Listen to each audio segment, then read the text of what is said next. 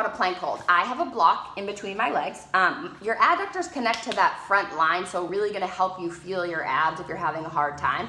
You do not wanna feel this in your lower back at all, and these cues are gonna help that. So watch as I'm not bearing down on my belly. On the exhale, my stomach should be drawing up and in. So to set yourself up, you have that block between your legs, and you're gonna bring your elbows closer than your hands. So your hands are wider, you're able to engage through your upper back, all right?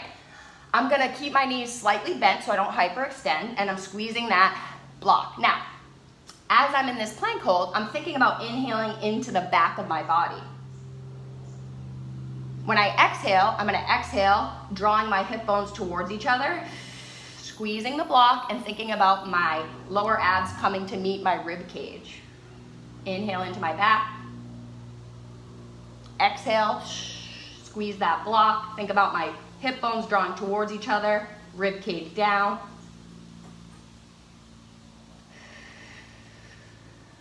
All right, so give that plank hold a try.